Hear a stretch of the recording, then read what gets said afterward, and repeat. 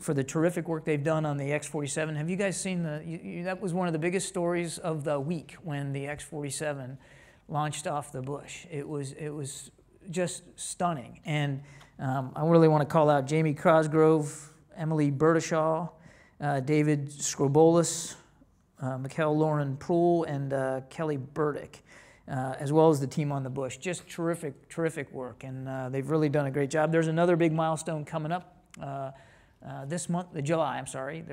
We're going to try an arrested landing of the X-47, which, if successful, will just be a tremendous leap forward in that program and that experimental program.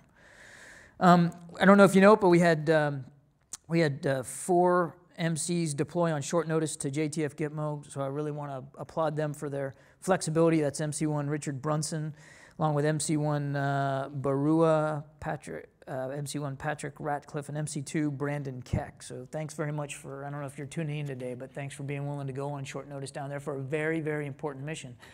JTF Gitmo doesn't get a lot of attention unless something typically goes wrong or there's something, or there's a big trial. But let me tell you, and I've talked to people who have been down there, it's a critical mission.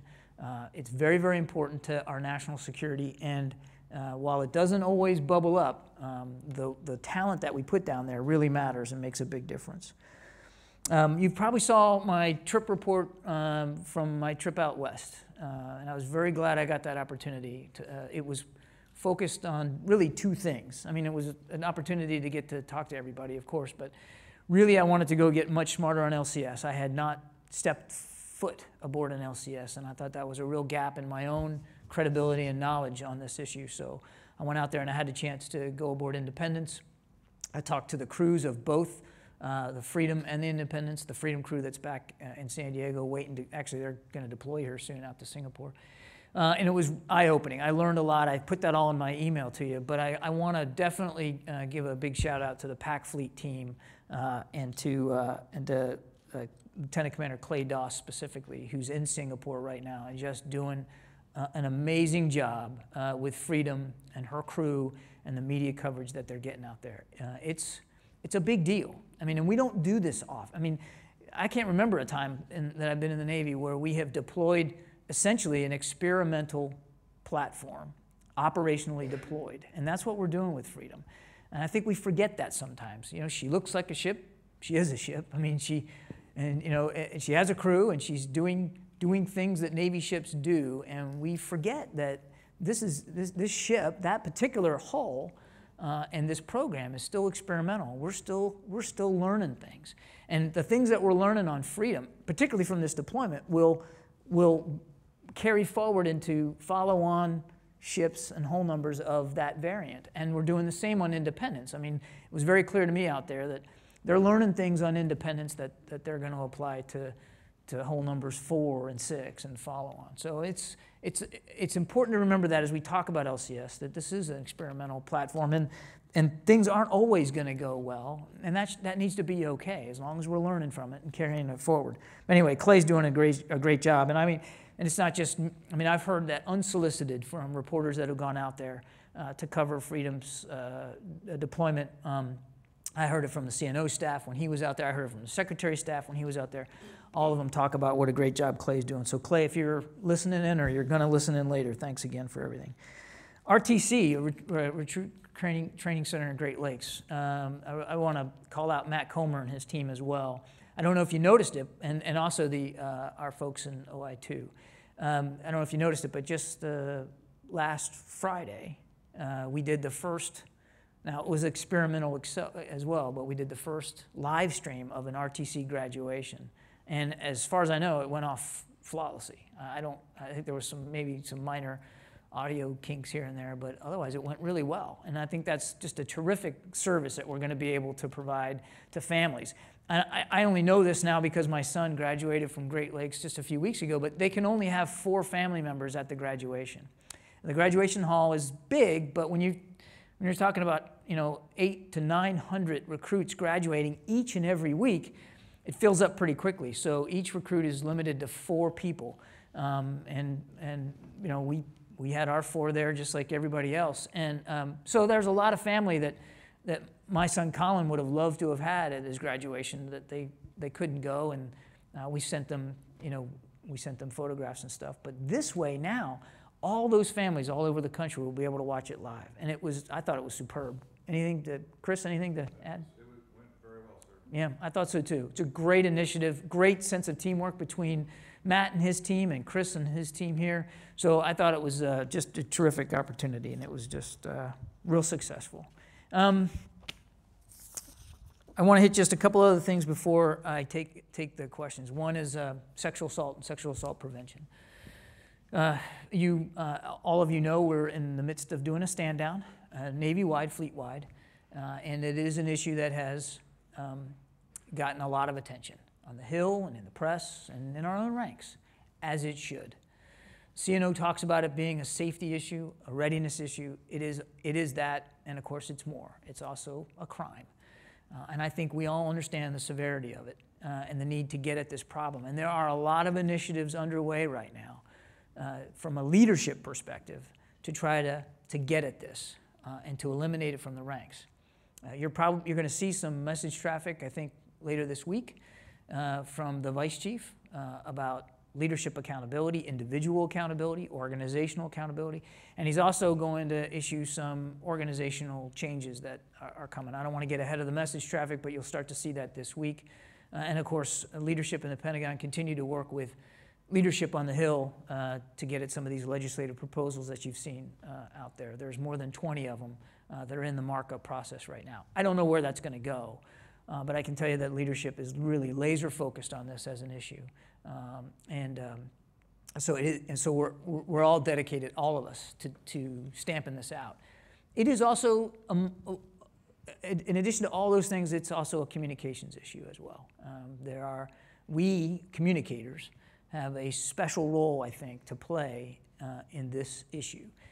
And where's Senior Chief Weatherspoon? There she is. If you haven't read the Senior Chief's All Hands magazine piece on sexual assault and survivors speaking out, I highly, highly encourage you to do it. Actually, it's not just, don't just read it, it's a multimedia story. If you go on All Hands magazine, you can see actual interviews with some of the people that she quotes in her piece. First of all, it's superbly well written and well done, well composed, but it's also very powerful, very visceral, because you're reading about the impact that this crime has on sailors who have fallen victim to it.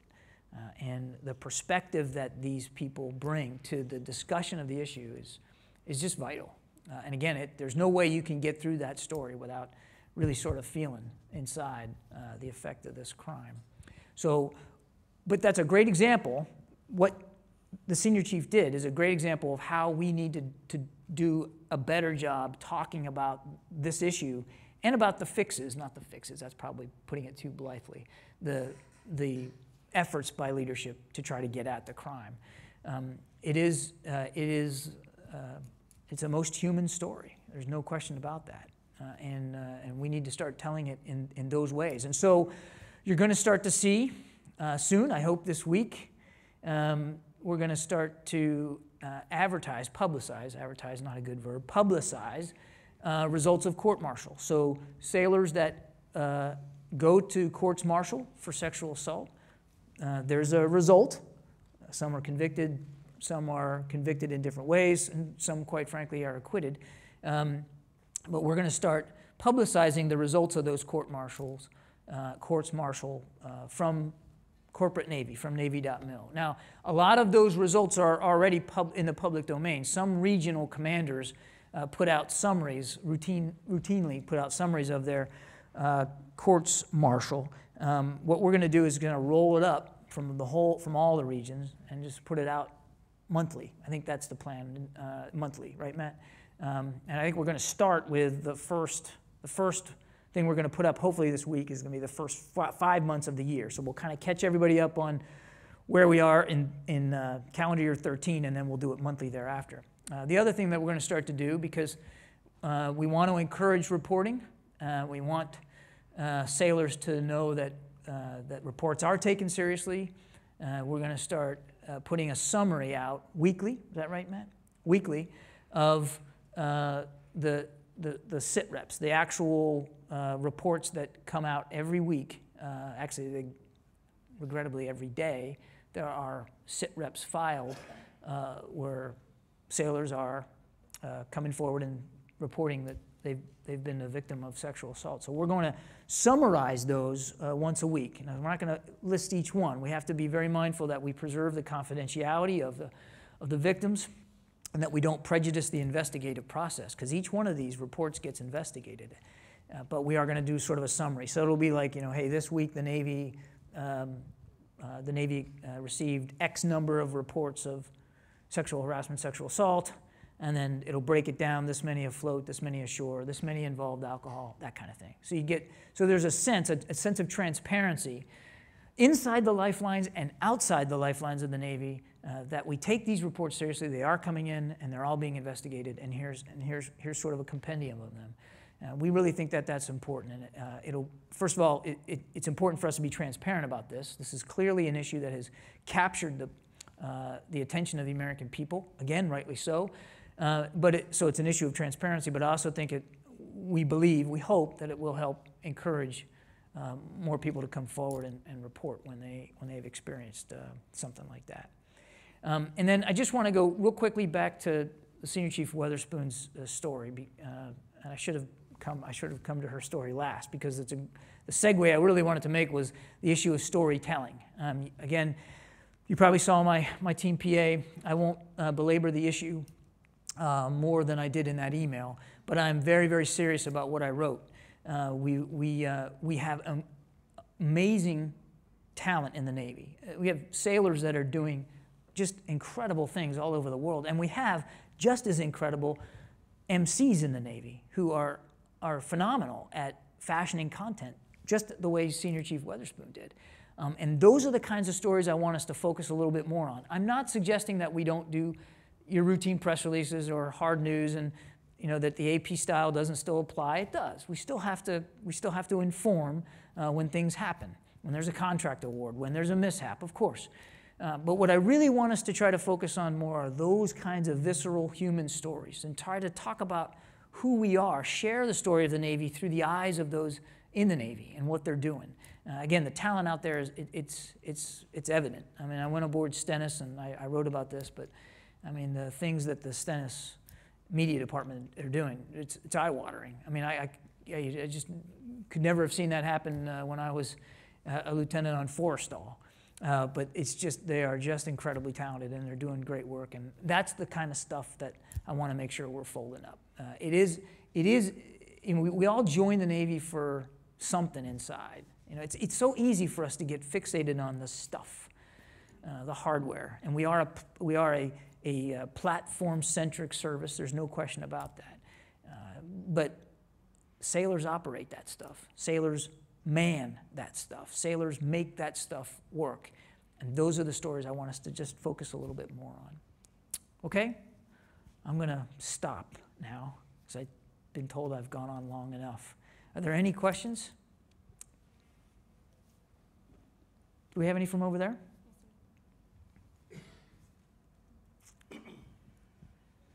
With new technologies and innovations, training and education should be easier to access than ever. Will the Navy offer any online training opportunities via webinars or online colleges for PA professionals? The question comes from Jennifer Zinagel from the U.S. Naval Hospital in Guam. Thanks, Jennifer. It's a great question. We already are. Bruce, I'll invite you to chime in here as well, but we already are doing some webinars and offering some kind of online, I don't know if we can call it training, but certainly opportunities to learn and to be exposed and to participate in national conversations. But you have anything you want to add to that? Yes, all right, good. Come on up so they can see you, Bruce. Hi, folks. What the Admiral is talking about is we've had a couple of sessions so far. We've called it Beyond Training, but we're going to change the name, as we shouldn't do, but it's better. It's really a virtual symposium session, and it's a kind of thing, like if you went to one of our symposia, that it would be in a plenary session. We've done one on the power and perils of propaganda. We had the curator of the U.S. Holocaust Memorial Museum come and talk about that. And then we also had a gentleman who's the leader of the USC Center for the Digital Future come and talk about the internet and the trends on the internet. Next month, we are going to have a team from Chinfo OI2 talk about Chinfo social media. So that'll be the next one to tune into. And if I remember right, we're doing it on the 16th, I believe. There'll be a team PA that's going to be coming out very shortly about that. But you can, in person here in the Pentagon, you can attend, but we are also recording those and putting them on the Navy live stream page for your training opportunity as well whenever you want to access it. Thanks. Great. What else? Chris?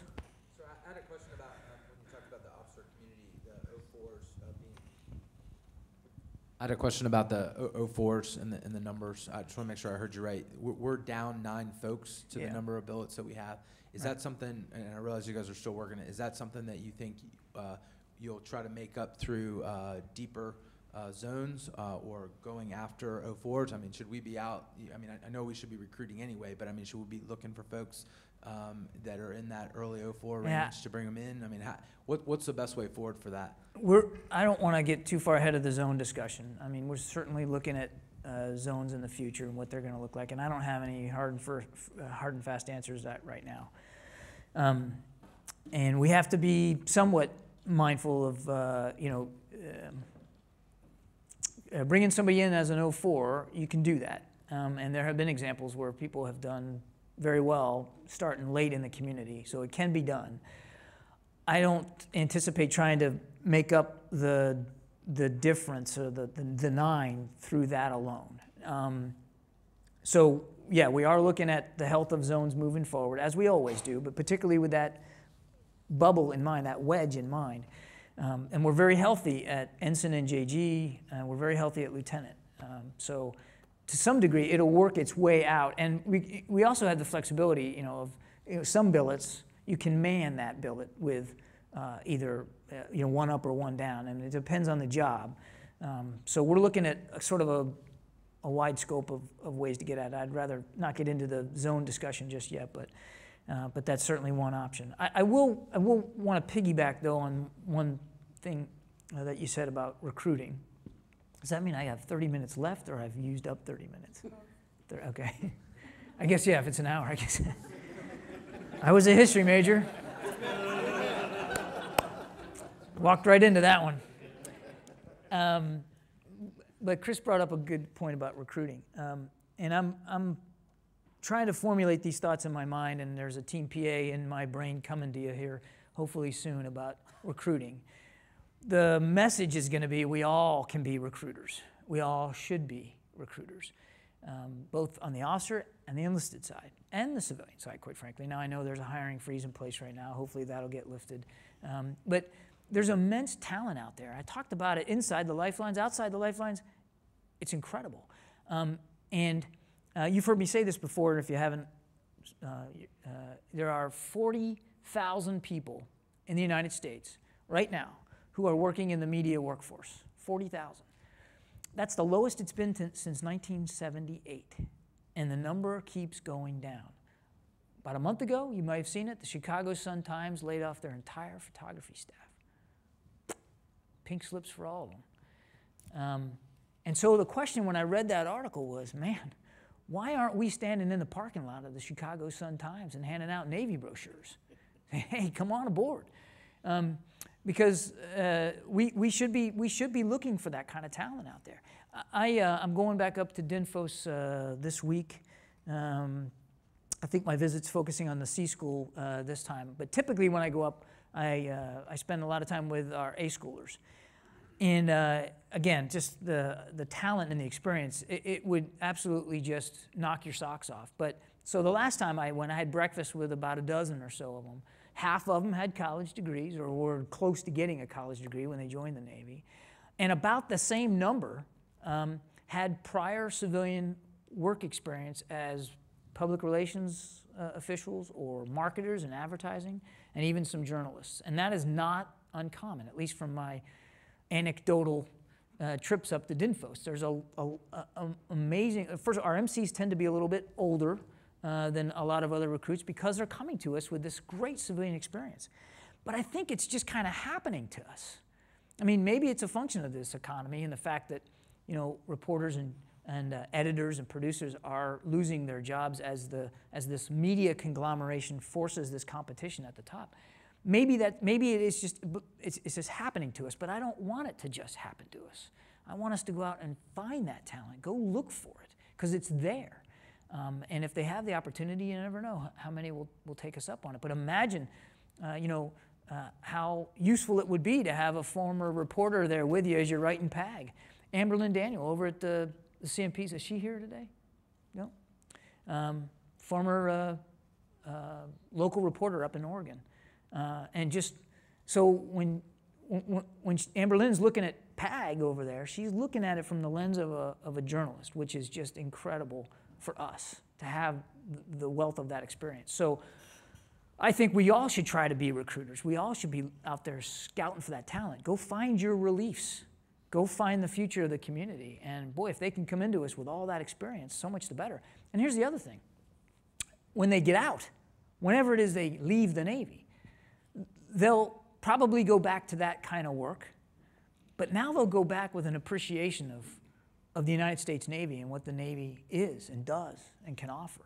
I mean, so it's just this, it'll just be this great virtuous cycle of refreshing the talent inside the community. So I appreciate you bringing that up. I know that wasn't your point of your question, but it's been on my mind. And again, I got to solidify these thoughts, and I'll tee them up in an email to everybody. But I think we all should be out there scouting for that kind of talent.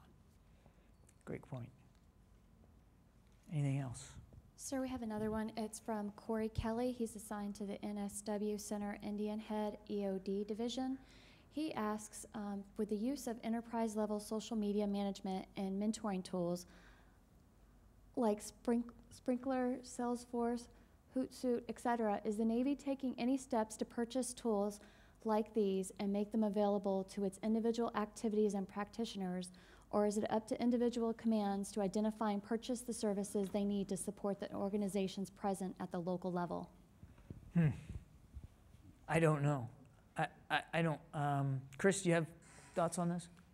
Well, it's something that we've tried to do. For instance,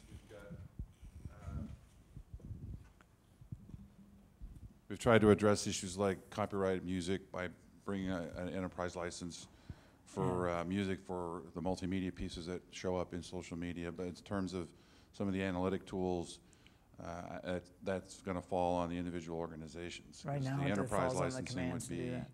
astronomical. Yeah, okay. All right, so right now it's going to fall on the commands to do this. And do we think we need to look at a more centralized approach, or is that not in the realm of feasibility? I'm asking because I have not thought about this before. To be honest with you, sir, I think it bears looking into to see what we can come up with from some of these commercial organizations that might entertain it. Yeah. But then there's information assurance issues that we have to take into consideration. There's a lot of tails to these initiatives that that's a good point. we've got to look into. Okay. But I'd love to investigate it further. Okay, thanks. That's all we can ask. Appreciate that. It's a good question. I hadn't even thought of that. Anything else? Lieutenant Commander. I'm burning it up here.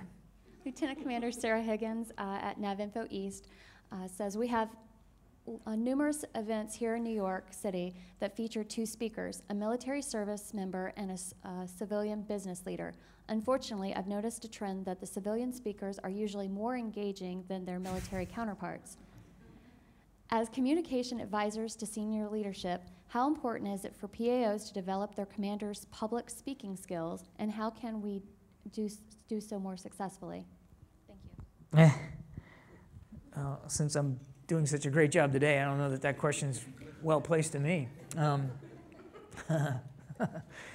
But it's a great point. And you've heard me talk about this before, the power of public speaking and of speech writing and speech giving, and how important that is for all of us to embrace. And as we advise our bosses, to help them embrace that as well. It's hard work.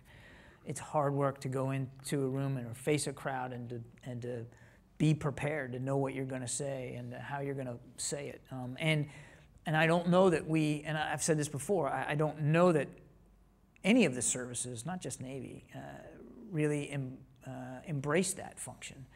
We really teach it. I think the Marines do a pretty good job of that. I mean, I remember going through Marine Corps OCS, and they made us all give a speech in front of the platoon, and I think they still do that. I think they still raise Marine officers to focus on public speaking, but I don't know that the rest of us really do. It's oftentimes not something that you have to do until you're in command at the 05 level and then as a flag officer, and it's not the kind of thing that a lot of people find enjoyable, but it is vital, it is important. And I think we as advisors and counselors to our bosses, and this is why I want PAOs to own the speech writing mission. It's up to us to try to get them out there and to help them do a good job. I used to, I thought I'd be able to get through an all-hands call without a Mike Mullins story, but here goes. I got a bunch of them. I actually came up with, and I'm happy to share it with anybody who wants to see them.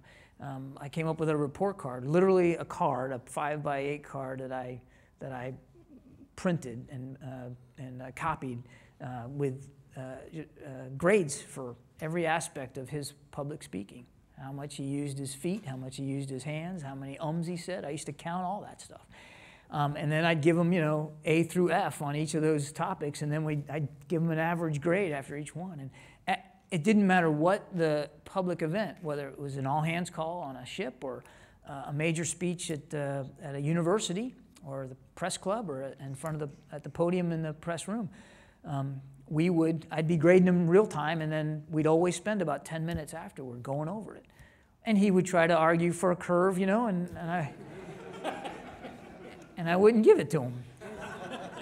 But he valued that experience and that feedback, and I appreciated the opportunity to give it to him. And it helped.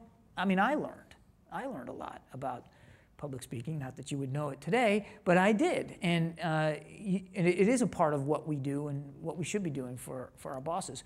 There's a reason why I put The Eloquent President on my reading list. Now, there's lots of books you can read about speech writing.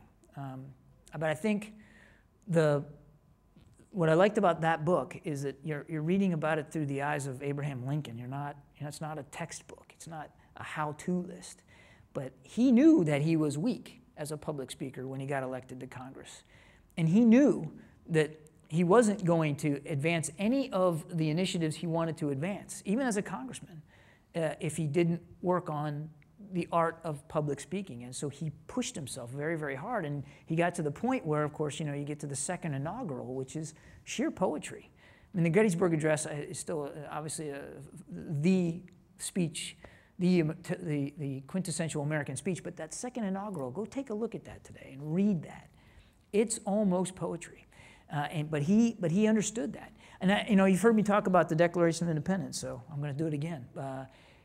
I'm reading this great book right now called American Scripture, which is about how the Declaration of Independence was written. I mean, how they actually chose the words and where they came from.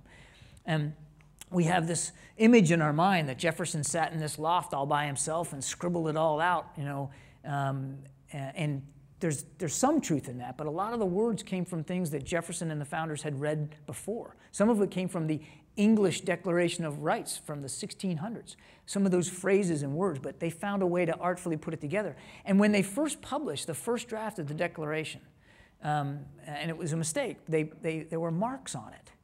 After every few phrases or sentences, there were these weird marks. Jefferson knew that this was being written for the ear, not the eye, and he knew that it was going to be read out loud to a population which was largely illiterate. And so he put those marks in there to remind the speakers to pause, where to pause. Now, it got taken out in subsequent publications, but the first one that was printed in Philadelphia had those marks on there because he knew that that's what it was for, that it was real eloquence. And so they knew even back then the power of public speaking, and I think we all can learn from that. And we should be pushing our bosses to do that. Any more? So are you worried that, we're on this great glide slope of outreach, and so part of that, what Sarah gets at, was just pure repetition, right? Anything Yep. we do, the more we were doing it, we were getting better as an enterprise. Yep. And now we've gone from sort of 60 to 0, sort of the reverse of outreach because of money. Do you worry that as an enterprise or as a corporate Navy, that's going to atrophy? Sure. I mean, practice makes perfect, particularly in public speaking, so the more you do it. The question is, am I worrying about with the outreach, the fact that we've gone from 60 to 0 in outreach, whether that's going to affect our ability to be good public speakers? And yes, I am. I mean, practice makes perfect. The more you do it, the better you get. That's obviously true. But what I really worry about with the decline in our outreach budget and opportunities is the connection with the American people. Now, one way you facilitate that connection is through the act of public speaking and listening and Q&A. But I really do worry that if we're not careful, we're going to start to lose this very vital connection. And it is more important now than ever. I mean, it's the great irony, but as sequester hits and as the budget goes down, and you need public understanding more than ever to try to explain what we're going through and how it impacts the ability of their Navy to do the things that they expect of it. And back to sexual assault. It doesn't take a rocket scientist to look at the press coverage of this issue and the rhetoric on the Hill to see that if we're not careful in the way we manage this, not just from a leadership perspective, of course that, but also from a communication perspective, that it will start to erode at the very foundation of trust and confidence that we have built with the American people, not just over the last 10, 12 years of war, but the last 20, 30, 40 years since the end of the Vietnam War. And the military is still prized as the most trusted public institution. But I don't know if you saw, there was a poll out a couple of weeks ago. We dropped almost 8 points. 8 points, like that. And it's largely over this issue. So we've, right at the time when I think we need to be sharing our stories more, making them more personal, getting out and about, we can't. So I am worried about that from a larger institutional perspective. Yeah. What else? Gary Nichols from the Center for Information Dominance asks, can we talk about the growing importance of photography and also social media? A photo is worth 1,000 words. Yeah, I'd say a photo's worth 1,000,000 words now. The world of visual imagery is so much more important now than it ever was. The quality is better, and what we're doing is really exciting stuff. And the quality, the ability to produce quality imagery, not just stills, but video as well. Thanks to technology, we can do it much better than we ever could before, and much faster than we ever could before. And sometimes I think all you need is an image to tell a story. You almost don't need words anymore, depending on what the power of the image. So it's absolutely vital. And again, I saw that in spades when I was out there in San Diego and up in Pac Northwest. The time and attention that our MCs are devoting to capturing good imagery and to getting it out there. And again, speed is everything, because if you don't, if a picture does say 1,000 words, it'll say a lot more than that if you can get it out faster, and you can be first out there with it. I mean, let's talk about the Freedom and her deployment. And we've been very open and transparent about the issues that the ship has been having, good and bad. And that's the right thing to do. Again, it's an experimental platform. But I believe that we're starting to turn a corner here with LCS, because we got imagery now of Freedom out there doing the things that she was sent out there to do. And that's a great thing for that conversation about LCS. It's easy to criticize the ship if it's tied up to the pier and it can't get underway because it's got issues. But now she's underway, she's doing good things, and we're capturing that imagery. And that picture, that's all the proof you need. Nothing that I say or I write or interviews I give with trade press is going to change the narrative the way, quite like an image can change it. Let me go back to the on a tangent, but not really. When I was in San Diego, I had a chance to meet with the ownership of the San Diego Union Trib. I think I wrote about that. In fact, they gave me that line, content is king, which I completely agree with. But the owner, a man named John Lynch, he also said something else that day. Some of you may have heard me tell this story, but he just bought the paper 6 weeks ago, San Diego Union Trib. And he said he pulled all the employees together on the first day after the acquisition. And he said, "Congratulations. Today is your last day as a newspaper. You are now a multimedia organization." And then he commenced to building them a state-of-the-art television studio down on the first floor. It's amazing. And so Jen Steele, who was sitting there next to me, some of you know Jen, in the meeting, she said, when I go out to cover a story now, I have a camera with me. And that camera doesn't just shoot stills, it shoots video too. And I'm expected to shoot both and to blog. And then when I come back after I write my story for the print edition, I got to go into the TV studio and they interview me about it live. And I take questions from viewers live. This is the world they're living in. It's the world we're living in. And I think that's one of the great things about the merger. And we're, what, 10 years on now with the merger? Is that right? 10 years, about that? 7? But I really think that Admiral McCreary was ahead of his time in the merger. And I know that there were fits and starts, and there was some frustration over it at the time. I remember that much. But I'll tell you, the Navy was ahead of its time because we're creating now truly mass communication specialists. The sailors that can go out and get that content, the content that is king, and get it in ways that's compelling visually, not just through the power of good words. So I really think that we've got an edge. A few weeks ago, the Assistant Commandant, General Paxton, asked me to come see him. And we had a great meeting. I've known him since he was the J3 on the Joint Staff. He lauded Navy public affairs, particularly the MC community. And he said, that's where I want the Marine Corps to go. I want to create those kinds of PA professionals at the enlisted level that can get that content in multiple ways and quickly. Yes, ma'am. Well, now that we've got All Hands Magazine back, you brought it back, and it's a great tool to tell the rest of the Navy what's important to sailors and what Big Navy's doing. How do we get that out to deployed sailors, or what other tools can we use to make sure that the folks out that they're using it? Yes, sir. That's a great question, and that came up a lot during my trip. I got to do a better job making sure that the community knows it's there and it's available to them. I talked to the folks at DMA about this. They are getting fleet submissions. They'd like to get more, and so that's on me. And that's one of the reasons why I wrote that Team PA when I came home.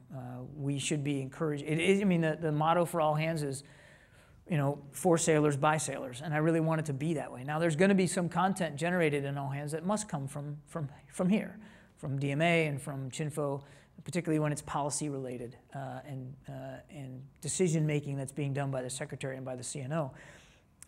But in order to tell those very compelling stories, such as the senior chiefs, it's got to come from the fleet.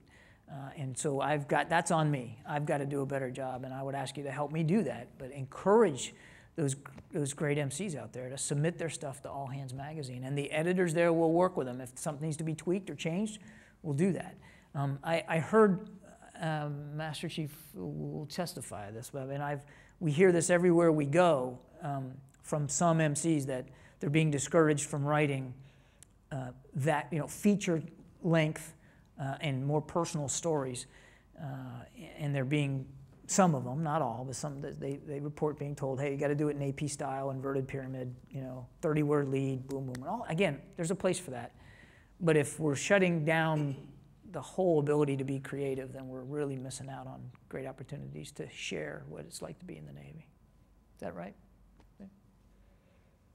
I think I got about 5 more minutes.